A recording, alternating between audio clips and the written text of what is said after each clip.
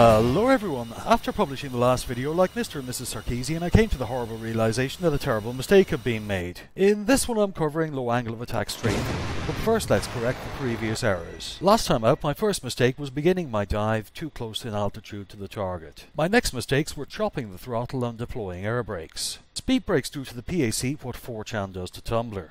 Instead, one should make sure there are a few thousand shoes between you and the target and roll in. Do not deploy speed brakes and keep the throttle at full. Dive towards the target with the gleeful abandon of an emo with an open razor. When the pipper drifts across something you want to kill, stabilise with first stage and fire.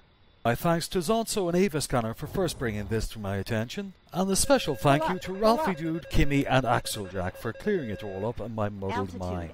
With previous errors rectified, let's take a quick look at low angle of attack strafing. Once we've found our targets either with the eyeball or TGP, roll in behind them, preferably from a direction that lines them up. Maintaining a shallow dive angle, make small adjustments to keep your pipper tracking towards the targets. Press first trigger stage to stabilise and fire short controlled bursts. At this distance you have greater round dispersal, but this can work to your advantage when dealing with convoys. If you've attacked from behind, you can simply pull out and disappear like a ninja with a penchant for buggery.